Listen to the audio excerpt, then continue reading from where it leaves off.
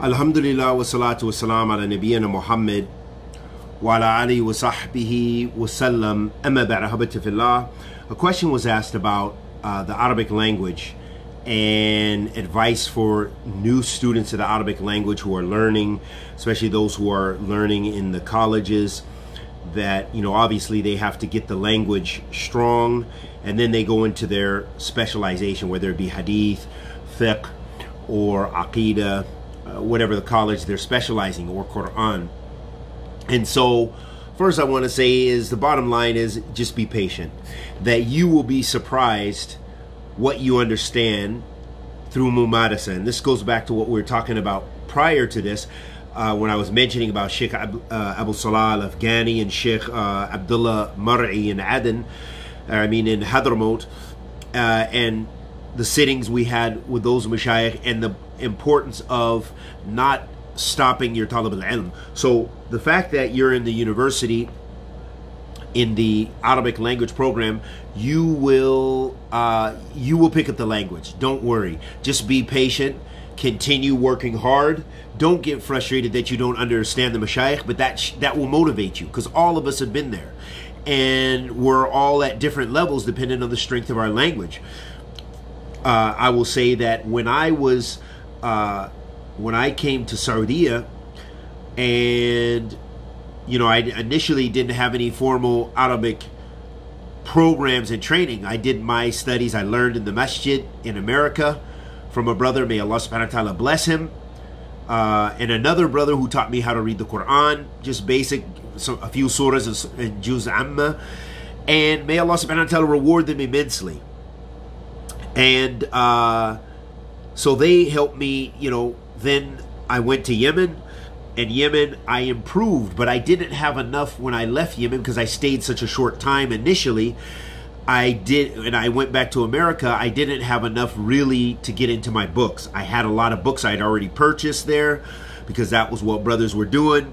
And you get excited about so many books, and the world of books opens up for you, so you buy books. But my Arabic was very weak when I initially left Yemen. So, and then I stopped studying. And again, that's what I say, the inqita. And then I went back to Yemen, and I started kind of really getting into the grammar, getting into nahu, and it was very good. I had an excellent teacher, a private teacher, and then I also had some students of knowledge that I would sit with who would go through some books and fiqh and things like this. And so I was benefiting, and it was practical. So it was very, all I can say is ladith. It was very beautiful and delicious. You're that experience, you're understanding more. And then I came back to America and had some inqita. But that's when I got my first job in Saudi. I went to Saudi, and when I came, also the same dilemma. But it requires patience. But I went to Hail, Saudi, and in Hail, there was nothing formal. There was only, walillah alhamd, some Salafi mashayikh. Shaykhina, Sheikh Saeed bin Halal, Sheikh Aid al-Shamri were there, still there. They're from there. Sheikh Aid was almost my neighbor, so that was good. I could, ask him questions and stuff. He wasn't teaching that much, but Sheikh Saeed gave us time. And he even let me be the reader for Sharh Sunnah Imam Barbahari. That improved me, because, I'd be nervous. All the students, all the Tulab al-Ilm were Saudis, except for one other American who's also Arab and American. So my Arabic was weak, but the Sheikh let me be the reader, so he put the pressure on me. So I learned from that. And then likewise, the Sheikh wasn't, there was no formal durus, so it was just sitting in the durus, and I would get frustrated. I'd miss masail, miss issues. We're studying some of Tirmidhi, and he would read from Muwatta, and he would read from big books like A'lam al-Muwaqqi'in, Ibn al-Qayyim, and he would, and then we'd do Bulugh al-Maram, but he taught, I learned so much. And Jazakallah khairan to the Sheikh for being patient with us, and raising us and teaching us at the level, private sittings at his house, every Jumu'ah, lunch with him, that he would at his home, and always going to his home. Any questions, he loved us, and we still have excellent relations, walillah alhamd. And the reason I want to point that out is because it's the importance of not stopping. Be patient. You're going to get it. It's a given. You will get it. You're not dropping out, bi'idhnillah ta'ala. You're going to get it. So just be patient. Don't worry about it. You miss fawaid, yes. But the more you sit in those durus with the mashayikh, you're going to pick up things. You're going to pick up how to ask questions. You're going to pick up how the tulab engage the scholars. And you're going to pick up, most importantly, the adab and manners of how to ask questions, how the sheikh responds, how these ulama, especially the ulama rabbaniyun, like I said, Imam Abdul Masan al-Abad, I can remember in Sunan Tirmidhi, a question that I thought I knew the answer, a basic question about tahara, and hearing this alim, rabbani, saying, Allahu A'lam. And he just, lowered his head. And even we know for a fact he knew the answer. This imam's been teaching those books. And it was a issue that wasn't that complex in Tahara, but it humbled me. It let me know. And that was a whole dars, a whole lesson in and of itself, to be humble and to learn and not be in a hurry in many of the matters of sharing the knowledge, of gaining the knowledge, and so on and so forth.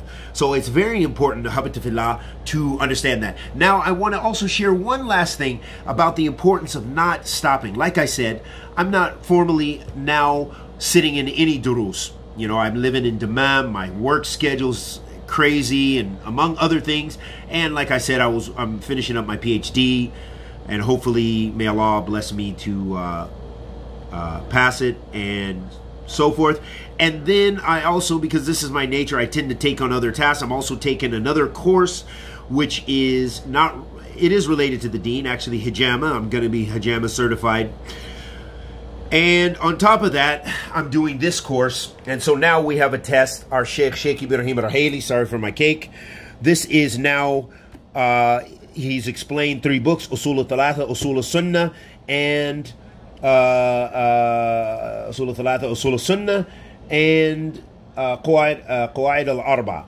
And so now he has a 6-page test, even though it's open book, but it takes a lot of time, especially when you're a worker. So I just wanted to point that out to show you that Talib al-Ilm, it has many ways that you seek knowledge through, especially after you've already had your chance to kind of sit with mashayikh, and or you maybe have had formal training in universities or institutes or whatever. You don't want to stop. You want to keep seeking knowledge, and there's so many different ways. This is online. I'm doing with the sheikh, and this is on a WhatsApp group. Lots of students from around the world are doing this program. It's just a program. It's 4 levels in Aqidah. All it is Aqidah books. So we've already taken the first level, and this is the final test for the first level, and I said it's those 3 books. And we did it within about a month or something. These 3 books. So he's kind of going through and in-depth explanations. Very fantastic. These books I'm going to use for my institute, in fact, as a base for some of his explanation, because they're fantastic. And he's going into some masail. I'm learning. And even though they're texts you've studied many times, but that's the important point of studying with the ulama. So get the language strong, keep going, be patient, and you will learn. So don't be frustrated. Wa sallallahu wa sallam ala nabiyyina Muhammad wa ala alihi wa sahbihi wa sallam.